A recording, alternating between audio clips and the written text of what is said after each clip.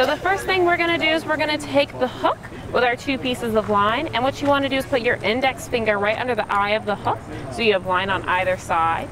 You're going to hold one line straight and you're going to twist the other one around at least 5 times. I've known some people to do 7. Nothing wrong with being a little extra protected. And once you do that, what you're going to do is you're going to take the line that you twisted around and put it where your index finger was through that loop. And then that end will actually go through that bigger loop you've also created. And you'll pull that all the way down.